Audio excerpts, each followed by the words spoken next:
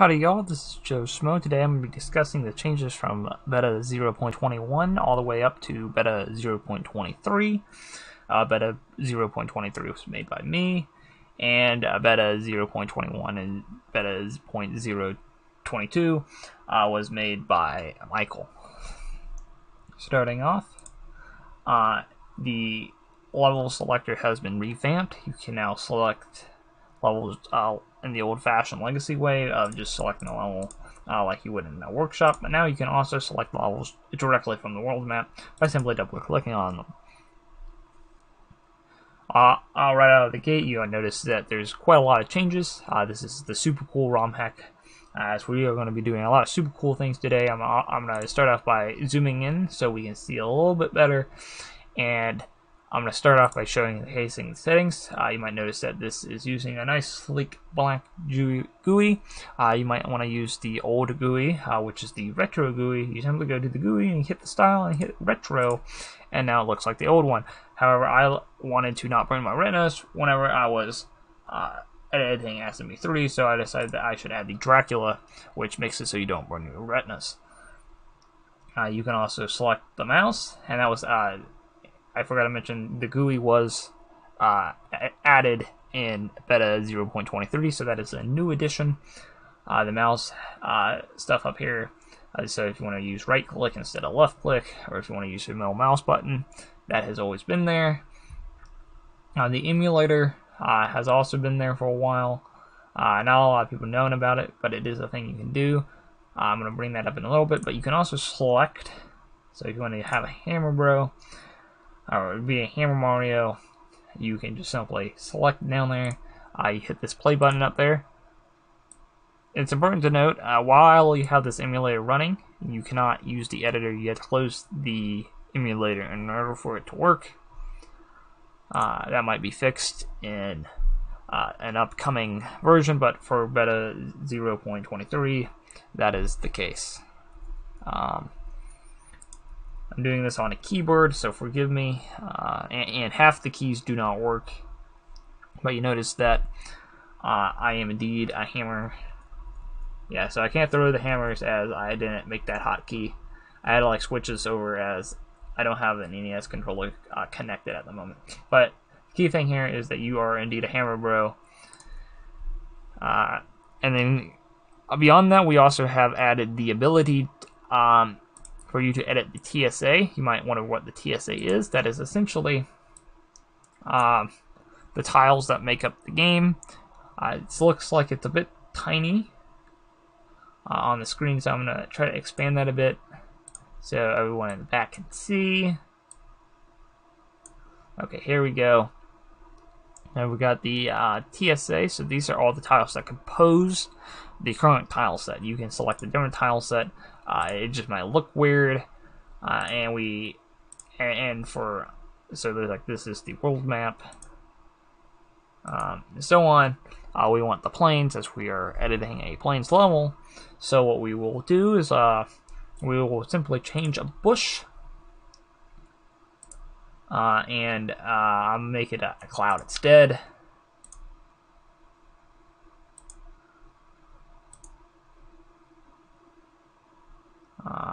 Right there. We made a little cloud. It's green. It's kind of weird. And you finally hit save. Close that. And I believe that is the wrong button. Sorry. Hit level. And you hit reload level. And you see that it automatically updated. From there, it acts just like a bush. It works exactly as you might intend it to. Everything will work just as it was before, even though it has completely been changed. And if you hit the play button with the emulator, and we still have the hammer, and it does change in the game. So that's nice. So you can do that for any tile set in the game.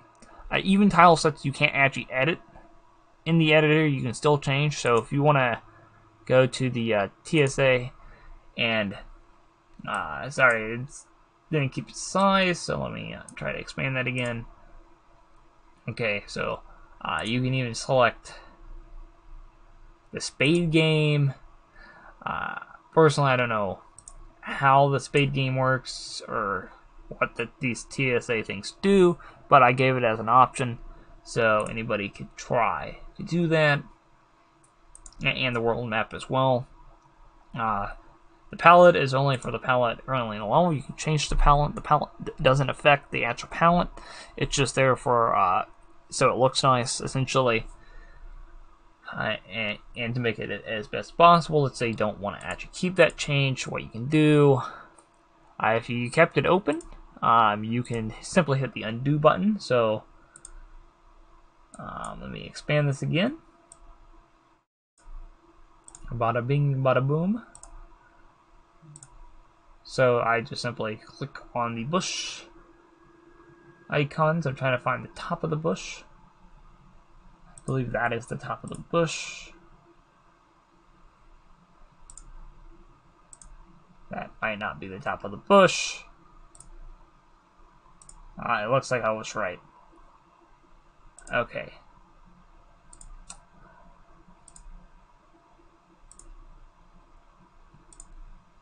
And just like that, we repaired the bush. So you hit save again. But let's say you didn't want to do that. Let's say you didn't want to do that. Well, congratulations, you can hit the undo button, and it works. Personally, I want to keep it as a bush. And if you have any questions about this, so let's say you forgot and you don't want to review the video, you can simply hit this question mark button, and it will tell you what any of these things do. So this is the block editor and so on. I tried to add support for that. That was added in, I believe, beta 0.21. But I've continued that into more of the newer items of the editor, so you can just kind of click on things and it will give you a brief overview. I believe also if you like hover over things for a while, it will also provide hints. But you can always hit this question mark block and click things, and it gives give a bit longer explanations of what things do. But the point is that you can just click around and find anything you ever need from the editor. Moving on, I'm going to talk about the rework of the level editor itself.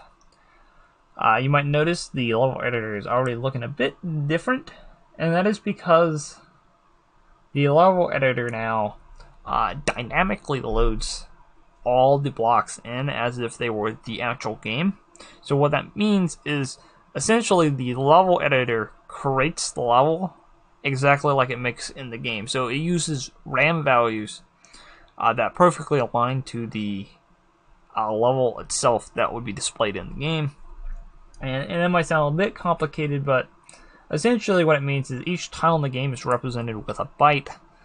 So this question block here is a byte in the game memory, and essentially the same thing is represented here, and we simply draw those bytes so you can understand what they mean.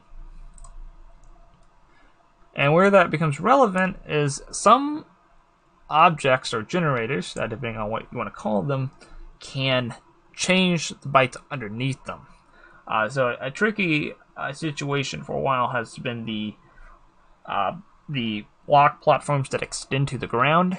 They typically didn't show up properly in previous versions of Foundry, and in this version we have finally overcame that issue by making dynamically. Essentially, it works just like it would in the game. I literally read the code for the block generator that extends to the ground, and I made it work exactly like it would in the editor. So if you move this around, you notice some weird things happen, and that is because they literally happen in the game. I don't make the rules on how these work. That is, for whatever reason, that's what that's what they wanted to happen with this block. But now you know, and the purpose of the editor is to tell you how the things work. The goal for dealing with generators and making them look prettier. It is an addition in the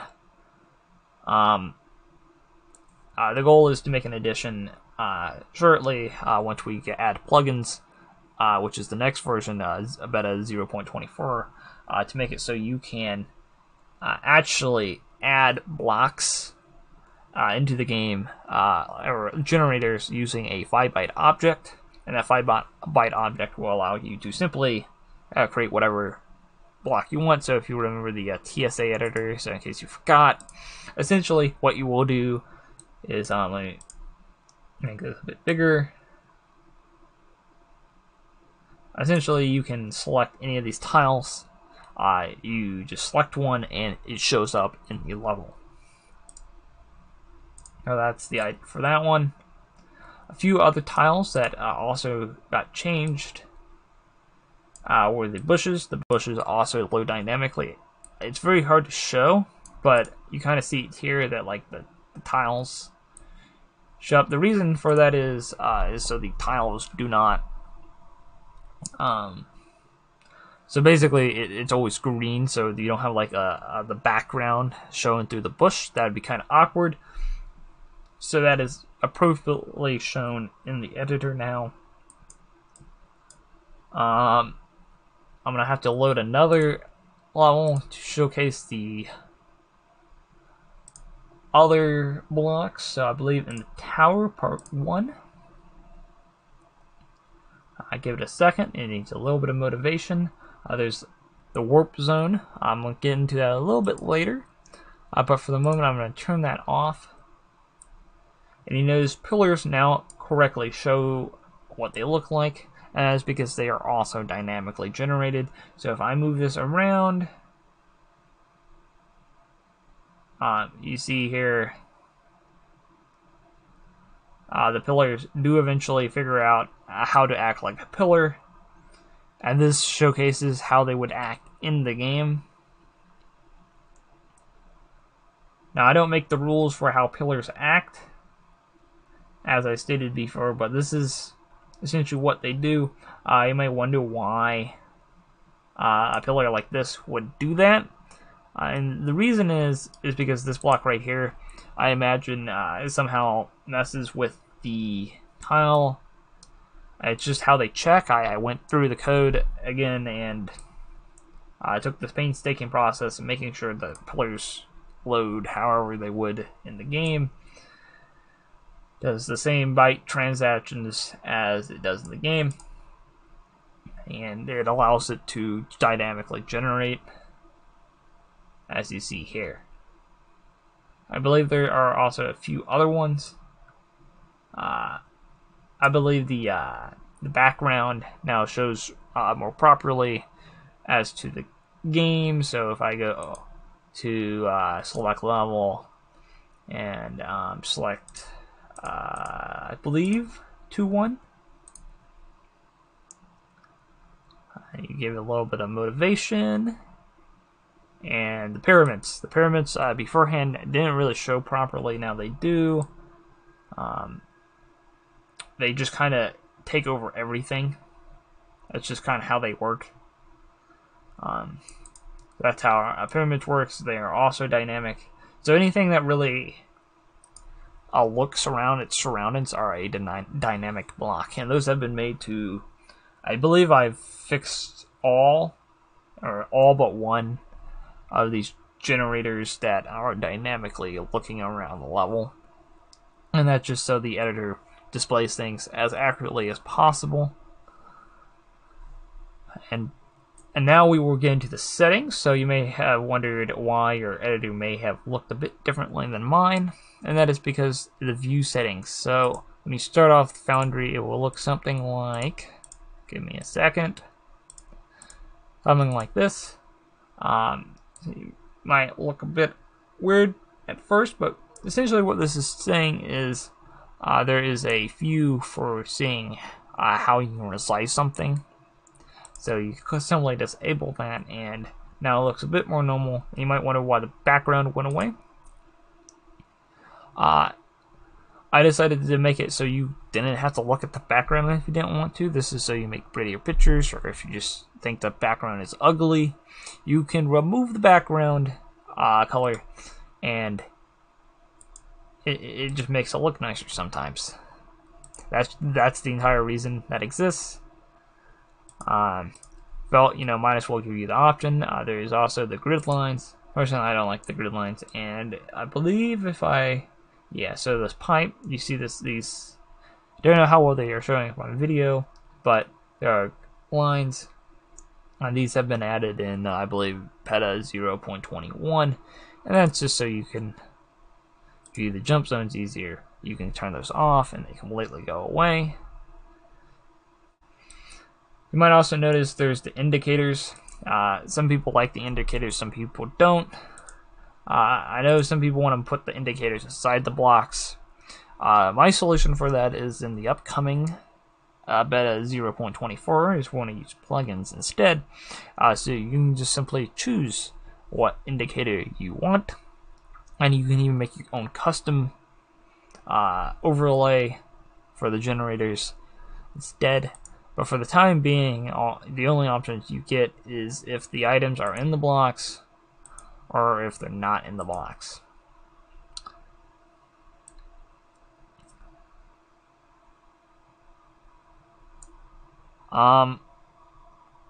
We also have the warps again and Mario. So we go over here, you see Mario shows up. I believe that was added in beta 0.21 or beta 0.20 by Michael. Mario shows up, so you kind of know where Mario is. So if I edit the header, I don't believe I can make this bigger, so sorry if it doesn't show up well on the video. You simply go to the Mario, the Mario tab, and you simply change it, and the Mario automatically, dynamically loads where he shows up.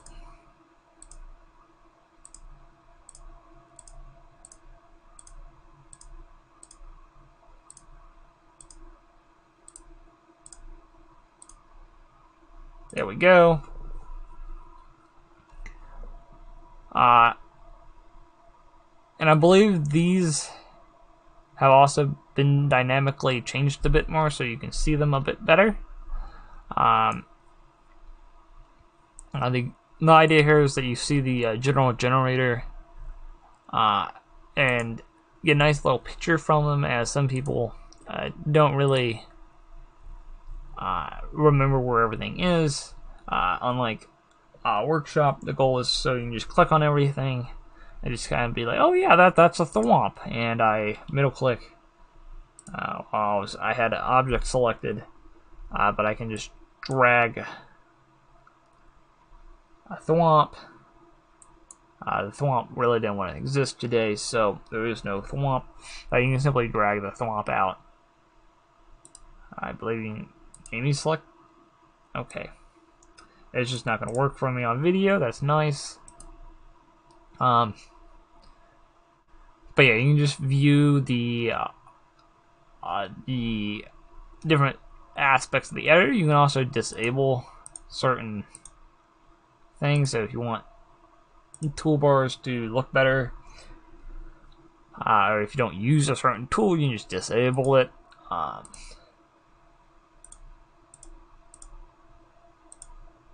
So like that's the that is the compact object selector. It turns out the compact object selector isn't very compact, and it takes up a little bit of space, so if you want that real estate back, you can disable it. You also might notice on the right hand side under the tile information, so that is all the stuff that whenever you drag objects, this stuff changes automatically. This showcases that those changes respectively into the as with the tile, so you can edit it just like you can in a Workshop. We just provide additional ways for you to edit those blocks. And here you can also see the size. So this is the size as when the level loaded the level. There is a known issue that whenever you save the level and then reload the level, that it will go and revert to the new level size. So let's say I made a new level with only 250 bytes, and this one started out with 450 bytes. It's going to say that there's only 250 bytes left because Foundry found that level was only 250 bytes in size, and that is intended. It's very hard to tell where levels start and end in SMB3. There is a solution in the making that would eliminate level size in general, but it also requires the plugins in order to work. So that's a down the line feature, but the entire code is already there to use. It just needs to be implemented into Foundry using plugins. So let's add the compact object viewer back. I'm not going to discuss these object viewers too much, as I believe those have already been discussed in the previous videos from Michael, and it was added quite a while back. So for simplicity, I'm just going to talk about that. If you want to watch those, just watch the video on our GitHub page, or you can just click right here, the feature video on YouTube. That should bring it up.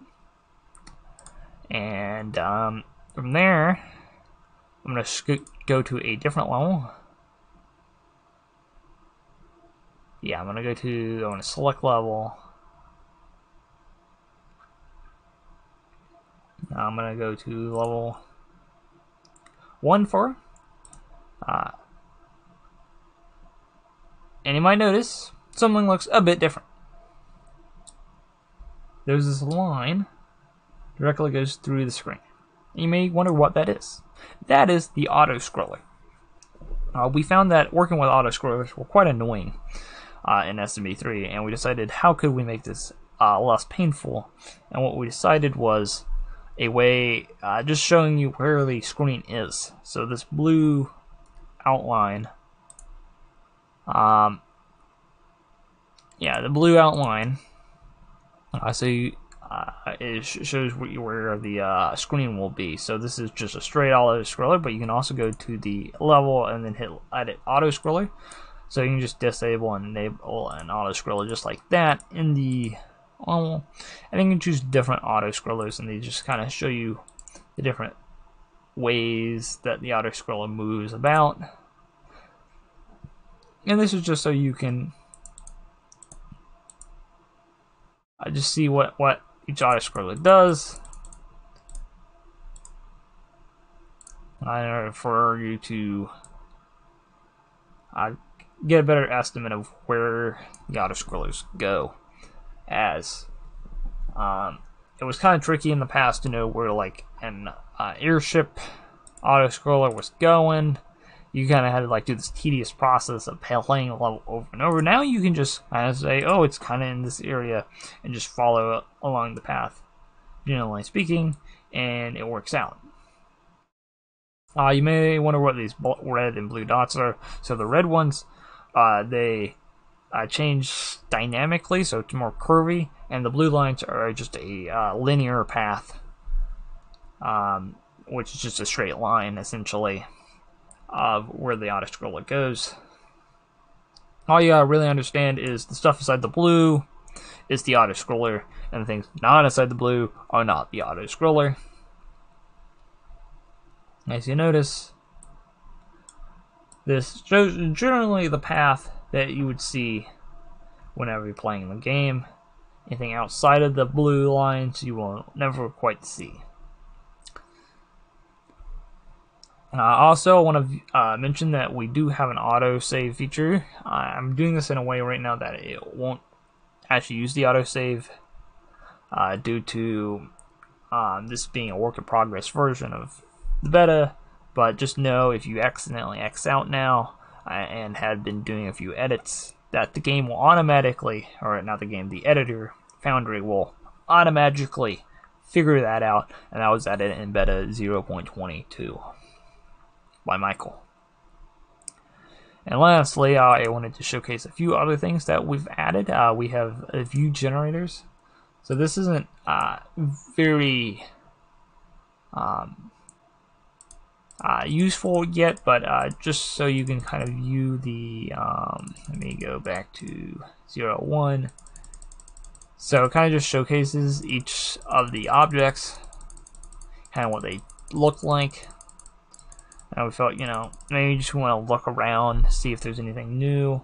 And if you don't want to use the objects or like worry about editing the level, that is an option now. And we also added the view palettes. So this is all the palette sets. So if you want to select a certain palette, so let's say I want palette 5 because it has that nice dark blue in the second palette, I can go to the level edit editor, editor. That is a tongue twister right there. And you can simply go to the graphics and you select object palette 5. Oh, that's in the name of the palette. Sorry. And now you get that dark color that you wanted.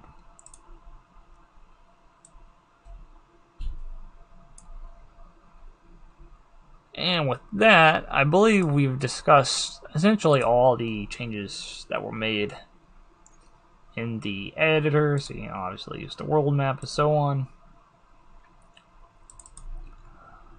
There's been quite a lot of changes over the last year. That's about the time frame that beta 0.21 to beta 0.23 has been on. Quite a lot of changes. You notice the indicators for the pipes and so on. I'm also there. I believe before I go, I also wanted to mention that I believe these were having a problem beforehand, and that was fixed. The holes in the ground were not showing up properly, and that was fixed in the most recent version, beta 0.23. With that, this concludes the editor showcase and feature update for Foundry. Stay awesome, be awesome. See you next time, Joe Smo.